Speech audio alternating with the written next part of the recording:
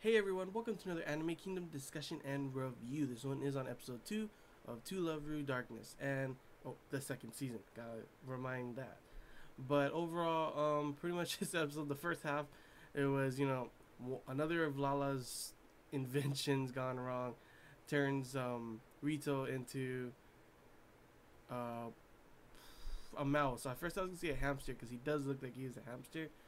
But they turn him into a mouse and pretty much it's just the normal ecchi kind of stuff that goes on all the time with Rito. Him running around, running to all the girls, running to moments with them nude, running into that moment when with Haruna and Yui scissoring each other, and he's like right in between. Is like what the heck. But yeah, the normal stuff. But overall, that part was completely like the first half was just funny and just like full of etchiness and just like it was like oh man, this is why I love to love Ru. The second half was actually more, it was definitely focused on Maya. um, she pretty much is kind of lost right now because her master Nemesis left, and this is the longest she has ever left Maya, like ever before. And throughout this episode, she's feeling lost, confused, doesn't know what she should do, if she should do this. And like it isn't till like the end when all of a sudden these three guys come out of nowhere. Rito tries to explain it to her because then he there's of course more etchy moments between them too, and he feels what she feels because she connects them, and he feels that she's feeling lonely and kind of like yeah, she's like alone and scared kind of thing, doesn't know what to do.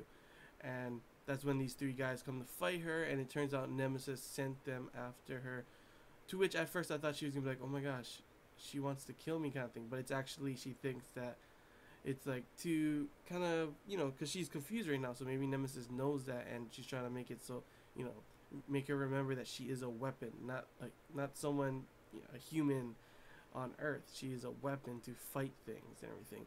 And it isn't until the very end that we get this huge that cliffhanger with her seeing Nana, and she's just like, oh no, because like finally she's realizing, oh my gosh, what am I doing? She sees me like this now.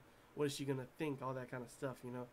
So that was pretty much the episode. First half was funny, second half was more serious, yet still having the etchy feel of everything because that is To Love Ru. But overall, like I said, I loved the first half. It was completely funny and stupid. The normal To Love Ru, experience with the etchiness going on and Lala's crazy inventions, making Rito's life, well, to him, horrible, a living hell. To me, I say paradise, and he's just plain lucky. Like, come on, dude. But yeah, overall, the Maya part was pretty much. It was definitely more serious. You could see like, I liked it. You get to see more of the serious side and see like, kind of like her feeling. Rito's trying to help her out and everything because she obviously she feels alone, scared.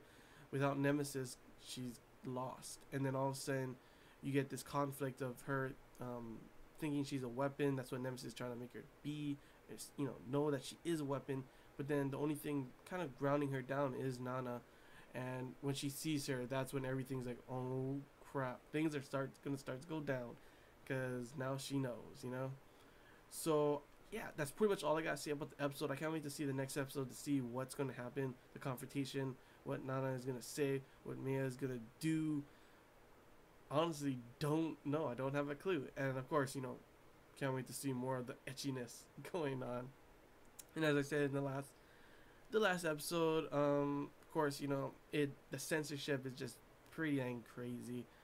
Just the lighting, the crazy light out of nowhere. It's like, oh man, it ruins a portion of it. It's still good, obviously, but you know what I mean. So it's just like, ah, can't gotta wait till the Blu-ray probably for it to have the uncensored version.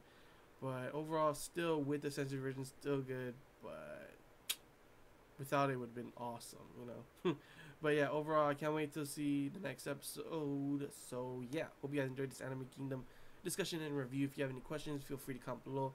If there's anything I missed and you want to talk about, comment below as well. And till next time, guys. See ya.